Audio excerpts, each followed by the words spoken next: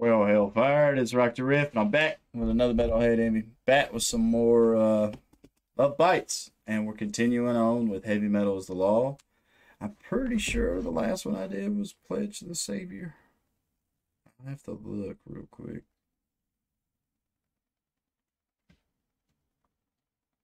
I might need to separate these into their own playlist. Yep, Pledge of the Savior was the last one I did, and so the next on his list was Warning Shot, and I already like the big bold lettering here, and let's dive on in.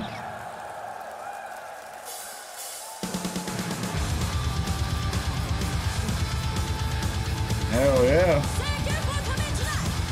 Come in like a freight train.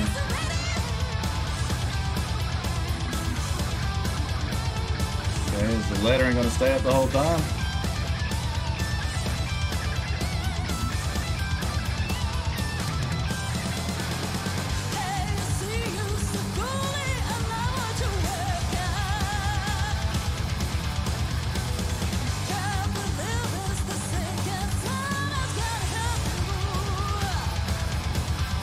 Okay.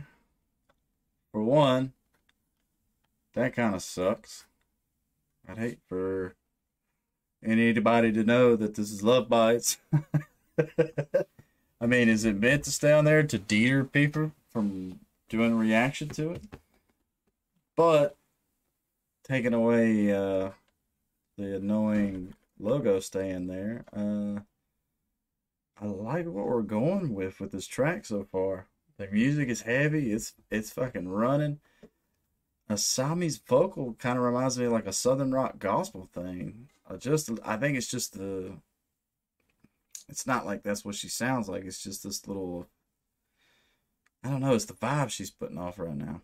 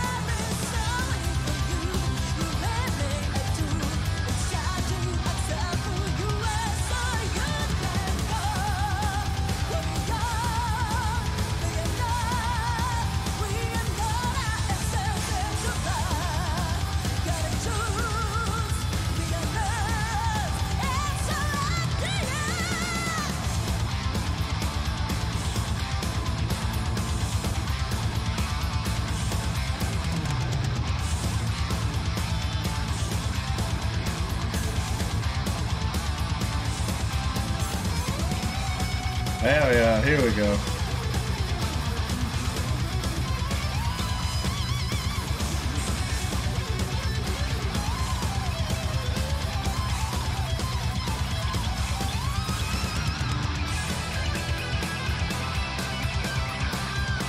Okay, so Midori and Miyako switched up sides on stage.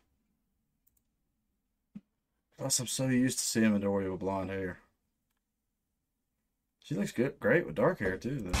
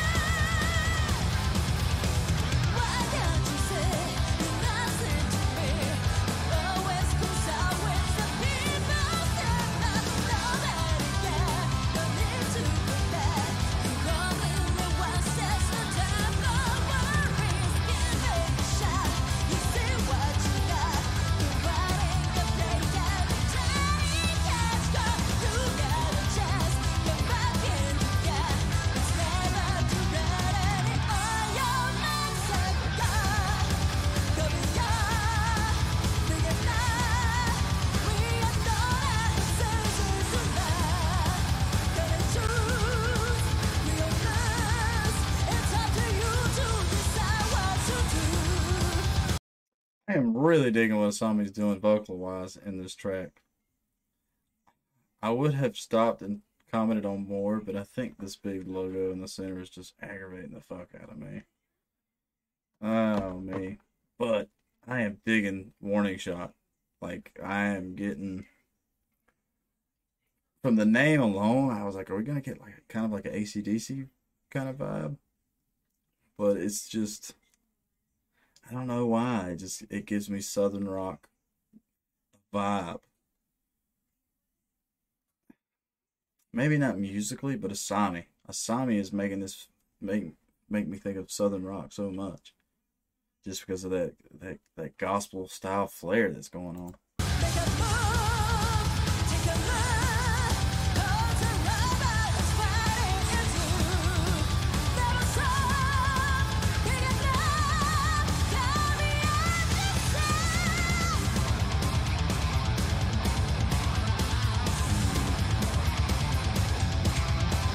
I love that riff.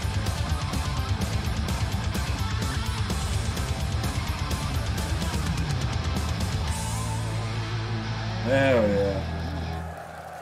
We are Lovebites, and we play heavy metal!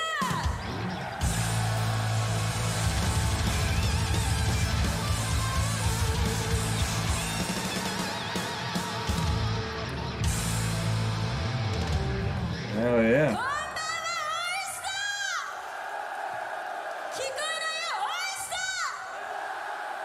I don't understand what you're saying.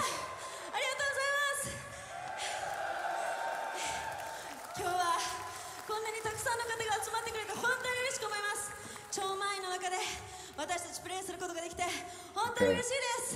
She is speaking Japanese.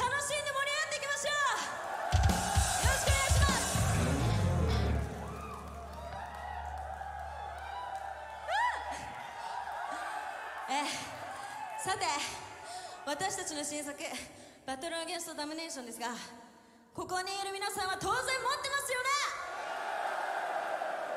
ありがとう。ありがとう。その中からこの曲をライブ世界初披露しよう。Okay. So besides the logo, I enjoyed this. I really liked the track. It had some cool riffs. I love the way Haruna's drum sounded in this compared to later shows. Like, I felt every bass in that kick. And once again, she just, from the beginning of the track to the end of the track, she is rolling. Midori and Miyako, of course, always are badasses. I'll get out. And then seeing her dark-headed it's pretty cool.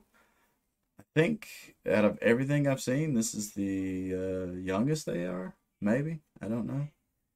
The Wolfpack would have to let me know if anything I've checked out before is a older show than Battle in the East live in 2018. But Warning Shot's definitely a good track. It's definitely four horns. I think I gotta give MVP to Asami on this one just because I really digged this vocal style, and I might be completely off the mark saying like a gospel southern vibe is, but it's just where I grew up from, or where I've grew up from and heard it a lot. That's what it reminds me of, because I've heard a million singers that have this kind of flair, and it's always been people that are in the church mostly.